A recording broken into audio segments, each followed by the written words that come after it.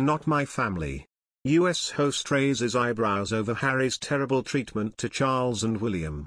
Prince Harry left US TV host Savannah Guthrie surprised as he sidestepped questions about whether he missed Prince Charles and Prince William in his latest interview. The NBC's Today presenter said it was interesting to see Prince Harry refuse to address whether he missed his father Prince Charles or his brother Prince William.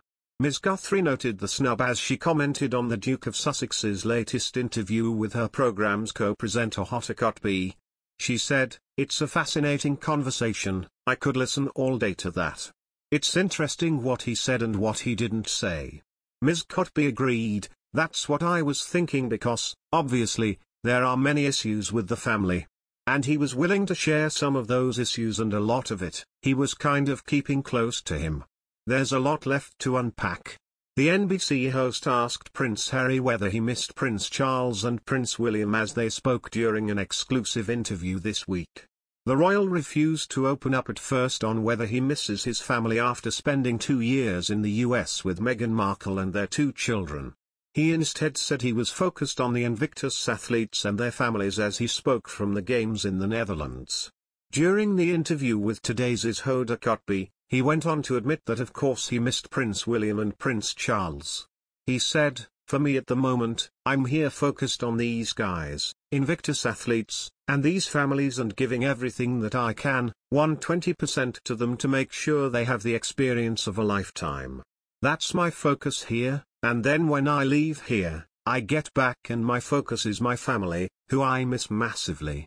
But according to expert Judy James, his body language could reveal even more than his words.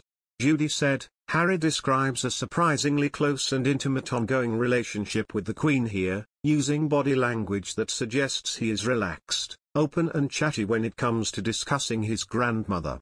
Sitting hunched forward in his seat with his legs splayed, he shows no signs of the traditional wariness and discretion that we usually expect when royals are asked about their private lives and relationships," she explained. The Queen in particular is rarely referred to by the firm except in a way that suggests a desire for privacy. But Harry's use of open hand gestures that are held high and which seem to perform ongoing mimes of his words to add emphasis and drama as well as aid understanding by planting a visual image in the viewer's mind, suggest he is comfortable with his fascinating snippets. Judy continued, "He gives the impression verbally that he is the closest person in the Queen's life and the one doing the protecting of her. His ownership of his grandmother allows him to hint that she might get bored of birthdays. When he says this he performs a wide and emphatic lip-clamped, knowing smile and nod at the interviewer that would normally be described as patronizing." Judy revealed, his desire to protect his grandmother and to make sure she's got the right people around her comes with a hugely emphatic mime gesture as he raises both hands high in front of his face to perform a circling movement as though showing us how he wants to throw a total shield around her. Referring to the right people around her, Harry performs a head tilt to the side and one corner of his mouth curls up in what looks like a cynical or hinting expression. He tells us the Queen has a great sense of humor. Adding with me to reinforce the sense of a unique relationship and close bonding, the body language pro explained. Prince Harry was escorted to the Netherlands by Meghan Markle, who however returned to their children Archie and Lilibet in California earlier this week.